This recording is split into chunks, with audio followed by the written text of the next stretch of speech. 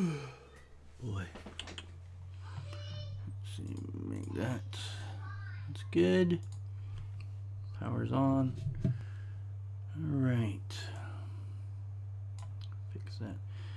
Hey everybody, just a quick little video. I don't know how long beyond. 15 minutes, maybe less. I don't know. Just wanted to chat with you. Touch base. Did the what is it called? Podcast. Podcast yesterday. So I've got to get that edited up for the team and out. So those of you who have been listening to the podcast and are interested in it, sorry, cleaning up a little bit here too. It will be. It'll definitely be sometime by the end of the week for sure. I'll get that edited up. I've been building the creature here for the Mortarch. Hey, how are you? How are you doing? Yeah, I've been doing a lot of live stuff lately, so. But I've been building this up this weekend. I'll tell you what, if you're getting to start collecting sets, just starting out in the hobby, this may not be the best thing if you're not hobby oriented. Because this requires a lot of painting before assembly and things like that. I magnetized the seat, as you can see there, because I want to use all of the people. So what I'm going to do is have each person, and then I'm not even going to glue them to their seats because they ride pretty well.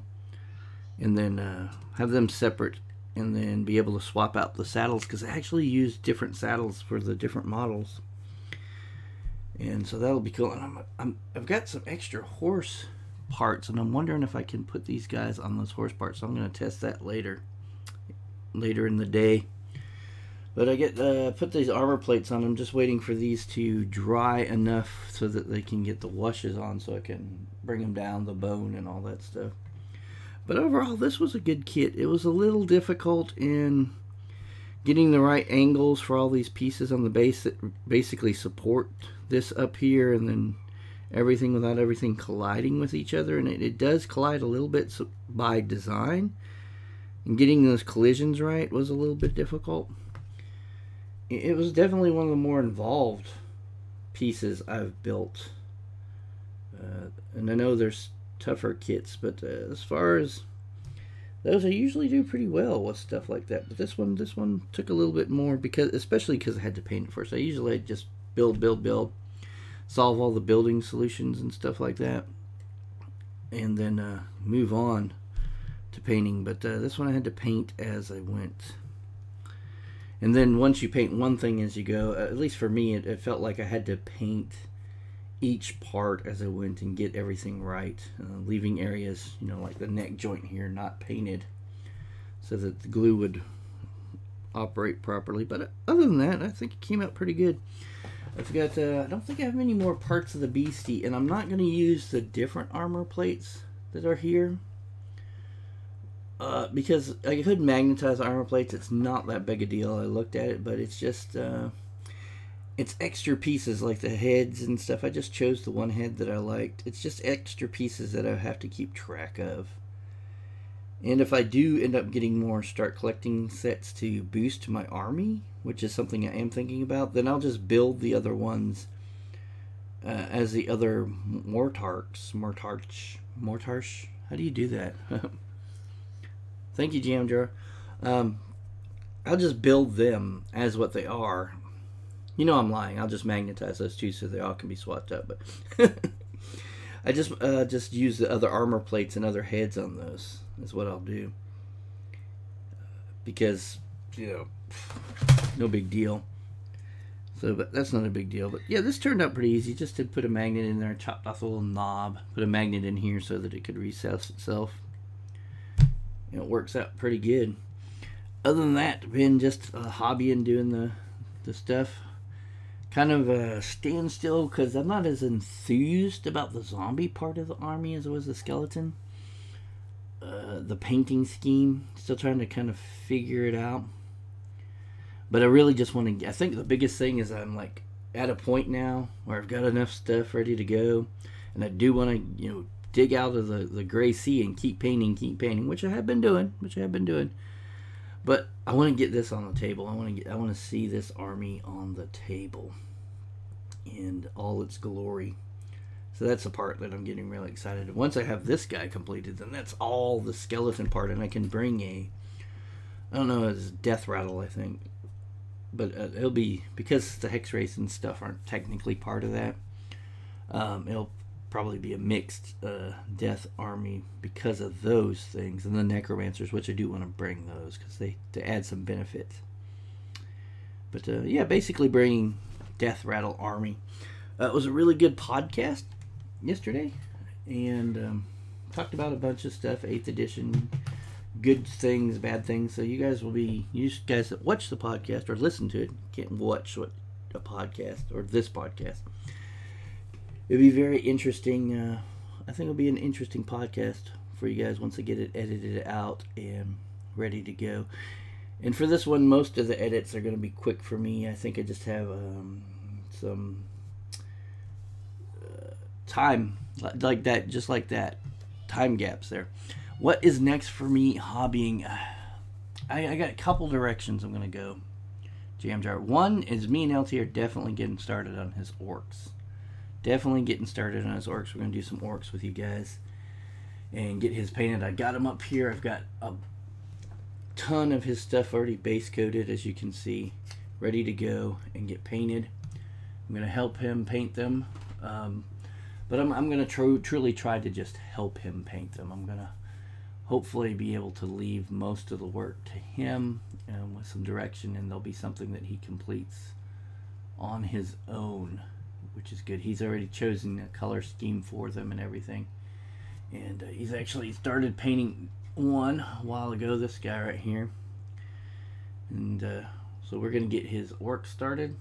And for my projects, my stuff that I'm going to be doing, I've got to finish that little bit of AdMech, and then I'm kind of stuck. I got my Space Marines to get out of, right? I get those done, but I'm not really playing my Space Marines right now. And then I have that little bit of my Inquisition Force to do, but my Inquisition Force has been hammered and exploded, and it's a demoralizing thing what's happened to that stuff on that front. It really makes me go, oh man, I can't really play these like this, and then it's broken up, and it doesn't have a synergy like it used to have. It doesn't have a complete cohesive idea and theme that I can build off of, and so it really makes me go, there's no new AdMech really to add. I could add more priests and stuff. Not really sure about that because the expense of the priests. They're good models. I want to add more robots for sure. So I may get some robots, but that would be adding to the Grey Sea, and I'm supposed to be trying to get out of the Grey Sea. So yeah, I think I'll be painting Space Marines and LT's orcs, getting those up to par. Doing some videos on the rule sets, and of course my armies that I run, the Death Watch, the AdMech, the Inquisition. I'll do videos on those, the units and things that are good builds that I can see and uses. Although those things are going to change here, I believe, as the Codex has come out. Well, let me rephrase it. I'm hopeful that as the Codex has come out, the flavors will be put back in the army. Synergy between different forces will be restored in a little bit. I know that we're not going to have the Death Star type of thing where you can just mix this, that, and the other randomly, whatever, in this giant thing. But I would really like, I'd really like to be able to build a more cohesive Inquisition force, for sure. So I don't think Inquisition Codex is anywhere near on the GW's priority list. It's probably really far down there. But I hope when and if it comes, that it'll be something that will really be able to bring things together in a tighter formation. AdMech, I'm hoping when AdMech stuff comes up that we get some kind of transport or vehicle stuff. It's really weird that we don't have vehicles. We're the technology / vehicle people of 40K, and we don't even have a Segway scooter. It's crazy. Own chapter for 8th. What's it called? Or I guess 3 things. What's it called? What do you say a successor from, and what color scheme are you going for there, Jam Jar? Those 3 things, I guess, is what you're doing. See how you're doing on that one. I went with my own chapter for mine. I painted them Imperial Fist colors, but mine are actually Crimson Axes, which is an actual chapter listed. But the only information listed for it is that they were lost, and no one knows why. So that's why I used them, because I was like, I can make these guys anything I want. And the Crimson Axes are actually a Imperial Fist successor chapter as well. So that is the 3rd thing that was listed for them, that they were lost, no one knows why, and that they are Imperial Fist successor chapter. So they were perfect for me. Because when I first started out, I didn't really have what I needed to do in Imperial Fist chapter.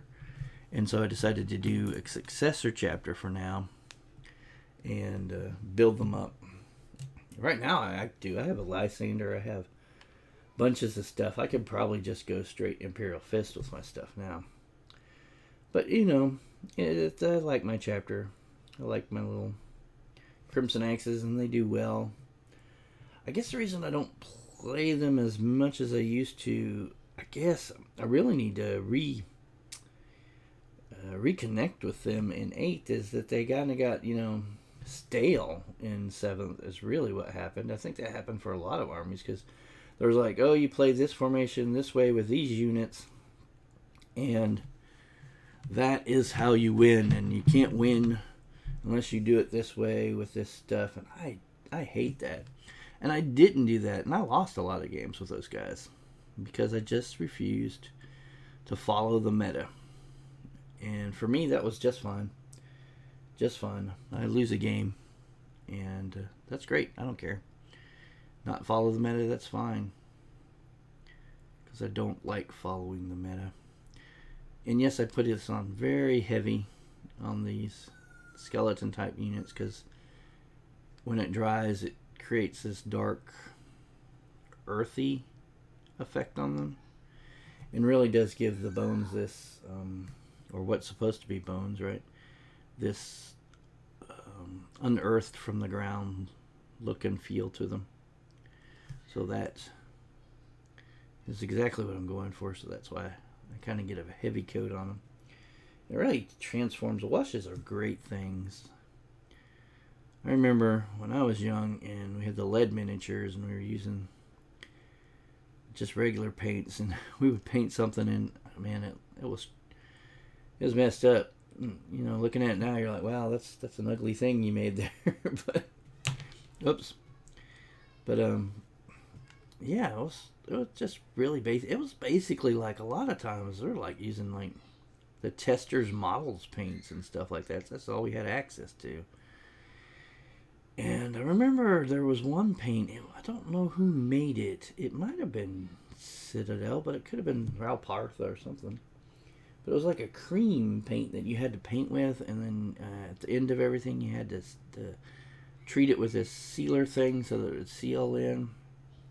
And I had gotten some of those, and I thought they were just cool. One, because they were this cool new thing, and two, because they were a little bit easier to work with than those testers paints, and they made things look more realistic.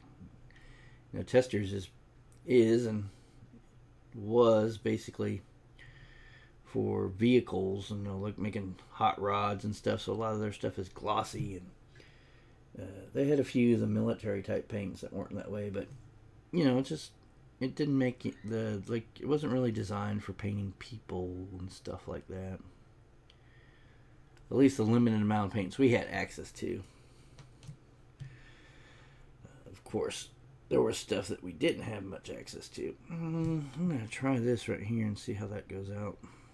Just missed a little bit of bone color on there, but if I cover it with this, it'll probably be okay. I'll just go back and touch it up. But of course, now, see, I say these things and then I don't mention that where I had access to paint was the military commissary, or PX, and because my dad was in the or stepdad was in the military. We lived overseas in Germany at the time before the Berlin Wall fell down, or was ripped violently down by protesters. And so we were very limited in what we had, but they did have, the D&D books at the bookstore there, and some of the game stuff, and that's how we got access to it, and the paints and stuff, and most of that was the testers, and not a lot of the specialty stuff that we had access to, which was any type of GW stuff. But my stepdad decided that, me doing this hobby stuff was at least keeping me out of trouble, so he would, and from time to time, get something. Most of the stuff I bought, though, was, they probably still do it then, but back then, they had a summer jobs program that during the summer, since there wasn't a whole lot for us kids to do, and they just really didn't want us getting in trouble causing international incidents and such not, they had a summer jobs program, and you go work at the commissary, the exchange, the golf course, wherever, whatever. And I did that, so most of the stuff I got, I bought with money from the summer jobs program, because most of the time, most years, my summer jobs program would turn into an after-school work program, because I did pretty well at the jobs that I did, and they would always, hey, it'd be really nice if you could work during the school year after school with us and still stay here. And so I would do that at least about half the school year, and then my mom would get upset about something or other, and then decide that I couldn't do work and school at the same time and make me quit. But that'll open up old wounds. Let's leave that there, right? See, the Griffin Claws, base purple, Stegan scale green, half and half. Oh yeah, I gotta check out. I gotta check that out then. I haven't been able to watch too many videos lately. Crazy stuff going around here. The lawnmower blew up, and so then the backyard grass got too high, and then I had to mow it down with a weed eater. Oh, the suffering and the pain. But it's done now. It's done now. Oh, that was finally had to get someone to help, though, and get it down. And now it's down and tamed. And working out. Oh, no! Almost an on-camera spill of the shade there. I see so many of Facebooks where people have spilled these things over. You see, I put this in it like this. It's one, to hold the lid open more, and two, so that certain ways, if it tries to tilt certain ways, it'll keep it from going over all the way. But sometimes that may not be the thing, right? It may just go right all over on the shades. And then they put them. Then they went and got somewhere. I don't want it. Hold on, clean that off. They went and put them in these giant jars that are like more. I don't know if they were advertising. It'd be like 100% more spill likely. It's just like, why do you do this to us? These things tipping all over the place on us all the time, and then you're gonna go put it in this giant, tall, thin-bottomed jar that's gonna tip over some more on us, just so you can sell us some more watered-down paint, which is all shade is, right? They're making the bucks with it, but it's good. It's awesome stuff. It really is cheating in a way. The shade, it's really just cheating in a way, because it really does make things just really super easy. What time is it here? Let me see. Can check real quick. I don't even know. It was 6 something. 6:20 p.m. in the p.m. It's 6:20. I believe if you're in England, we are approximately 6 hours time difference, depending on where you are. in there. But overall, you're being, say, 5 to 7 hour time difference, I believe. Not sure how the time zones break down over there.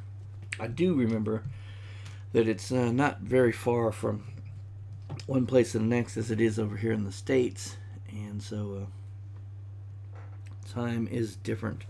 I need this. That's what I was looking for. The Gilliman Blue. I'll show you something though. I don't know if you can see it because I shook it up. It's hard to see. Okay, maybe I can point it out. Get a right angle. Okay, this is like the top of where the shade normally is when you get it.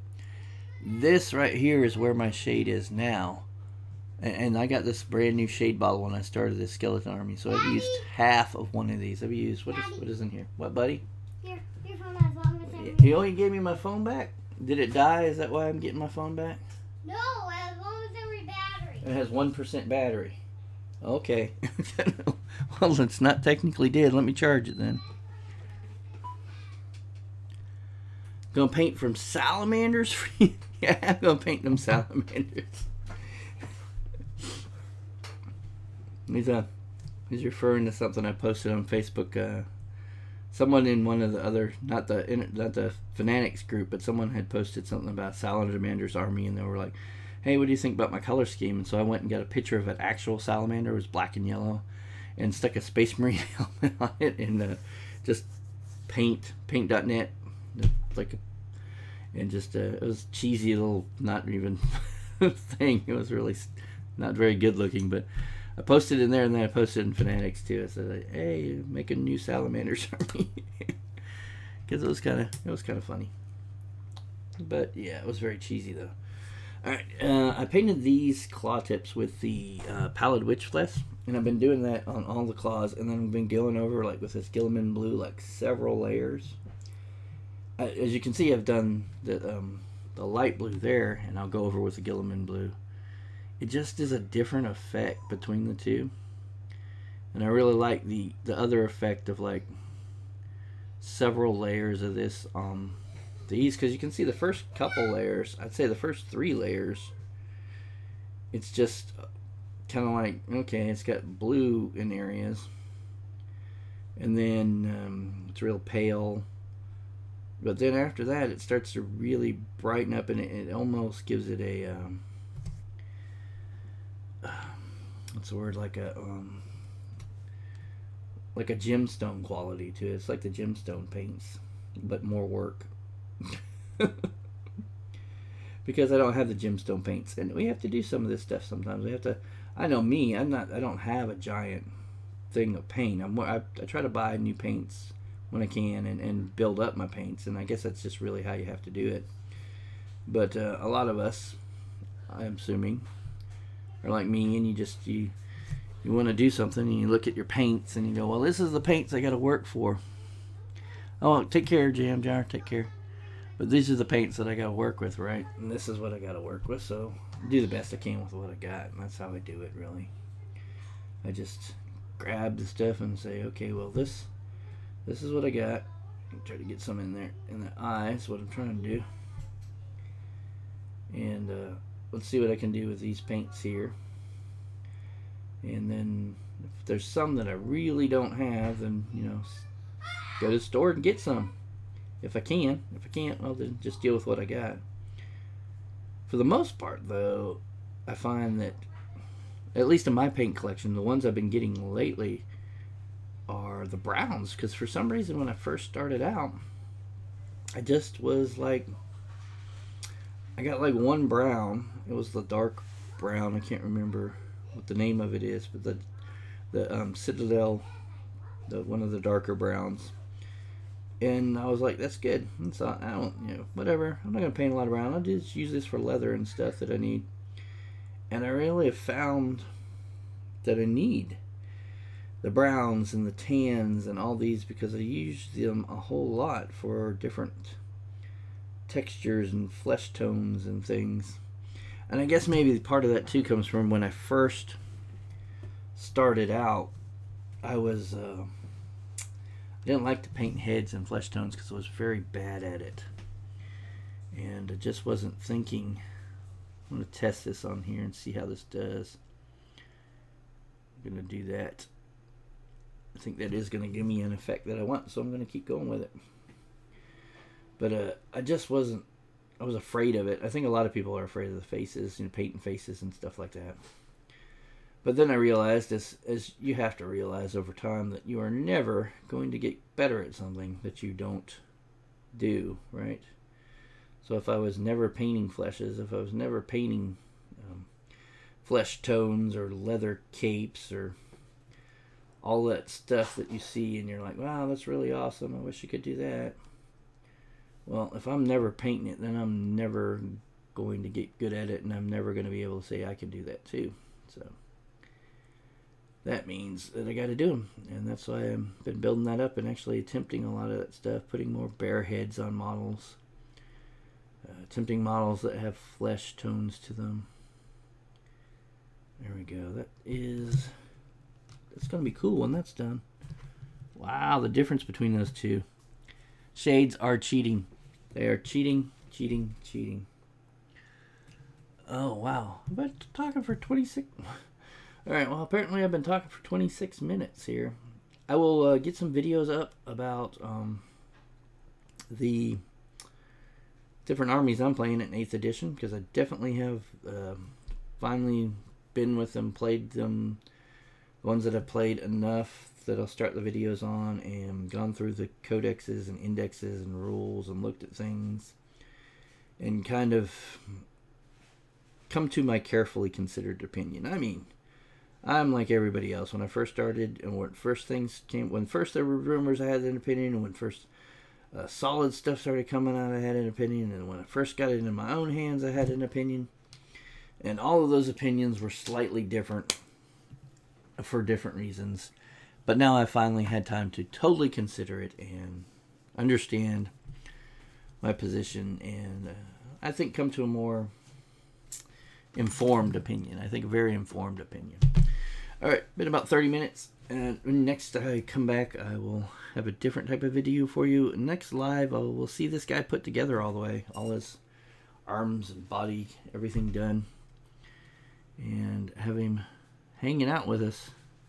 This is it's Archon the Black, I think that's that guy. Alrighty, guys, we will see you later. Talk to you later, and you guys have a good night time. And oh yeah, check out the Fanatics Enterprise YouTube channel. You can just search Fanatic. I think it's Fanatics Fanatix space EP. Or look into my subscribe channels. It's in my subscribe channels, and then click from there. Alrighty, we will talk to you later.